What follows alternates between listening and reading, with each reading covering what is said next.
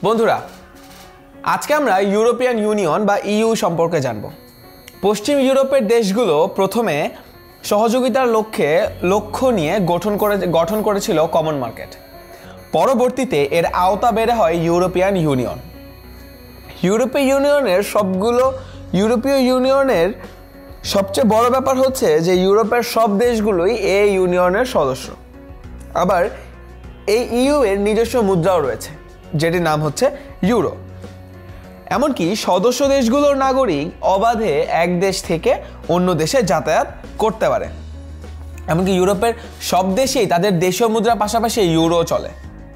European ইউনিয়নের সদর দপ্তর বেলজিয়ামের রাজধানী ব্রাসেলসে অবস্থিত। ইইউ ছাড়াও আঞ্চলিক সহযোগিতা করার জন্য আরও অনেকগুলো সংস্থা রয়েছে, যেমন শিল্পোন্নত 7টি দেশ নিয়ে দেশের জোট হচ্ছে G7। 7 সদস্যের এই সংস্থায় রয়েছে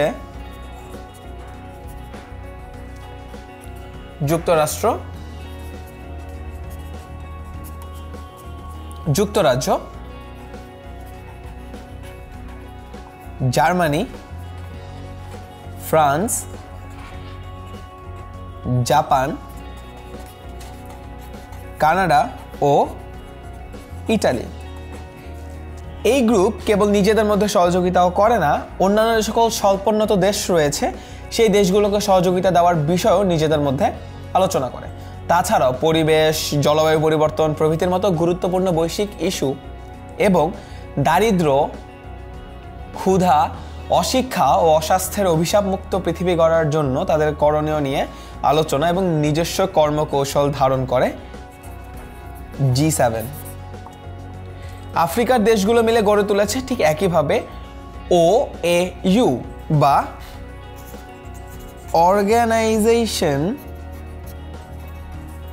অফ আফ্রিকান ইউনিটি। আরব দেশগুলোর সংগঠন রয়েছে আরব লীগ। মুসলিম দেশগুলোর সংগঠন রয়েছে OIC বা অর্গানাইজেশন অফ ইসলামিক কোঅপারেশন। অর্থাৎ OIC হচ্ছে মুসলিম দেশগুলোর সংগঠন, অর্গানাইজেশন অফ ইসলামিক কোঅপারেশন।